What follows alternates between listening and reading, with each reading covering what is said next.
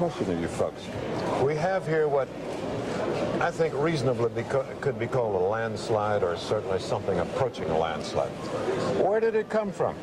Nobody anticipated it. No polls predicted it. No one saw it coming. How did that happen? We may give you that answer in just a few moments, but I am told that while we think about it, we're going to go to a commercial, so we'll have the answer for you. You got a minute. Right after this.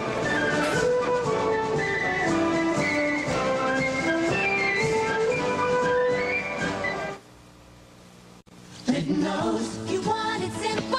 Who needs lessons with Litton's new AutoCook microwave oven? Litton knows your recipes. AutoCook knows how to cook my favorite foods automatically. Litton knows you want to cook with ease. It asks me what food, how much, and how I like it done.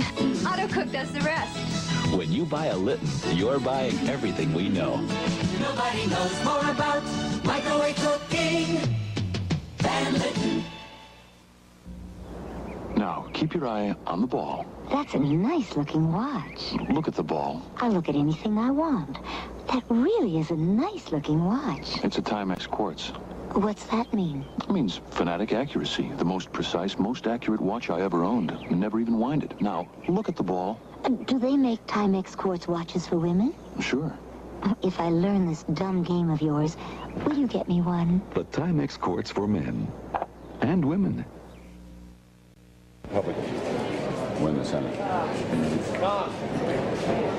I'm thinking about David Brinkley's question. I believe I have now formed an answer. All right, let's have it. What is it? Well, you'll recall that last summer that Ronald Reagan did have a very substantial lead at one point. It was post-convention euphoria for the 30%. Republicans.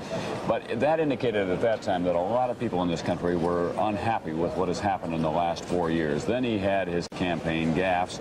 He finally got himself back on track. We always had that 35 to 40% of the people out there saying they were undecided, didn't know which way they wanted to go. And then Ronald Reagan began to say to them, I ask you this question: are you happier and more secure today than you were 4 years ago? And I believe that it is that question, simplistically, spread out across the country, that began to work very well for him in the closing days of the campaign. And then on debate night in Cleveland a week ago tonight, he proved not to be an ogre or a monster or a guy eager to drop bombs across the landscape. In the eyes of the public, those are the perceptions. Well, I don't want to knock the polls because I believe in them and they generally do very good work. And in fact, they were right. They've been Harris today called Reagan, but didn't call it this big. And one thing I wondered, did a lot of people decide to vote for Reagan but didn't want to say so?